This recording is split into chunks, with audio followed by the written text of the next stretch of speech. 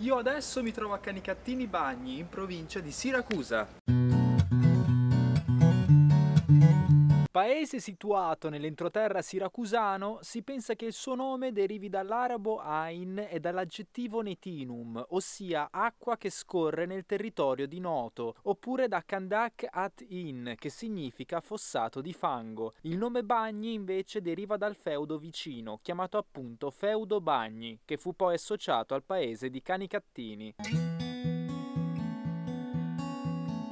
Affascinante a Canicattini la preponderanza dello stile Liberty, una vera e propria radice della cultura locale. A tutto questo c'è una spiegazione. Verso la fine dell'Ottocento molti abitanti lasciarono il paese per cercare fortuna in America e periodicamente mandavano parte dei propri guadagni ai parenti rimasti a Canicattini, con l'auspicio un giorno di poter ritornare in patria e rinnovare gli edifici presso cui abitavano. Il progresso sociale che stava vivendo il paese si associa quindi allo stile Liberty, che attraverso delle scuole serali si diffonde e viene tramandato sapientemente dagli architetti e scalpellini, quali per esempio Santo Aiello e Sebastiano Bonaiuto.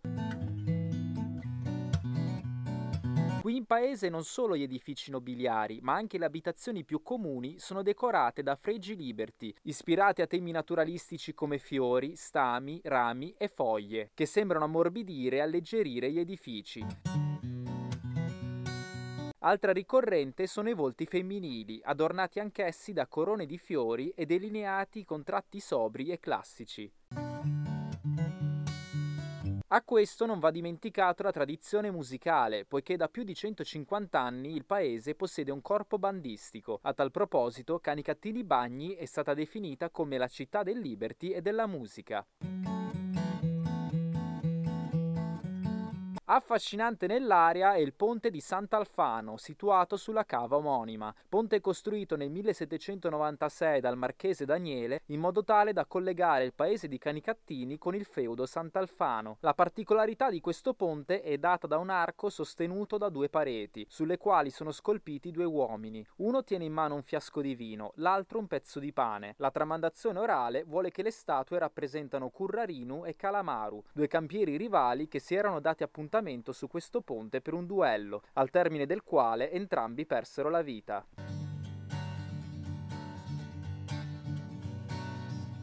Non molto lontano dal ponte vi è la splendida Cava Cardinale, cava iblea solcata dal torrente Cardinale e immersa nel verde, dove la natura si mostra incontaminata. Altrettanto affascinante e selvaggia è anche la bellissima Cava Campana. A testimoniare la presenza umana sin dall'antichità è l'area di Cugno Vecchie, dove vi è la necropoli di Sant'Alfano, necropoli del bronzo antico in cui si possono trovare delle tombe castellucciane. Nell'area è presente anche un abitato medievale, probabilmente già frequentato in periodo tardo antico, e tracce di alcune chiese rupestri. A dominare il pianoro vi è inoltre un'imponente rudere, la cui data e funzione della struttura sono ancora ignote.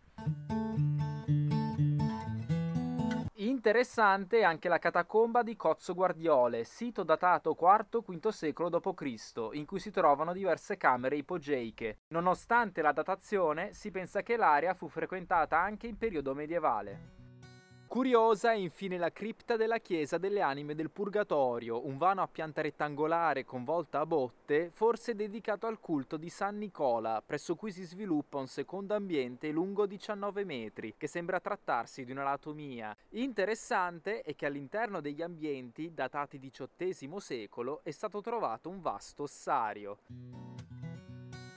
Per l'importanza territoriale di Canicattini Bagni, nel 2020 è stato riconosciuto l'Ecomuseo degli Iblei, ossia un'area che rappresenta a pieno i propri abitanti sotto il punto di vista territoriale e culturale, e di cui sono essi stessi partecipi attivi della sua tutela e della sua valorizzazione. La sua sede è presso il Museo TEMPO, museo antropologico istituito nel 2000, acronimo di tessuto, emigrante e medicina popolare. All'interno del Museo TEMPO viene analizzato il fenomeno tessile ibleo, passando da quello nobiliare a quello contadino, il fenomeno dell'emigrazione, le sue cause, i documenti e gli oggetti portati dai migranti.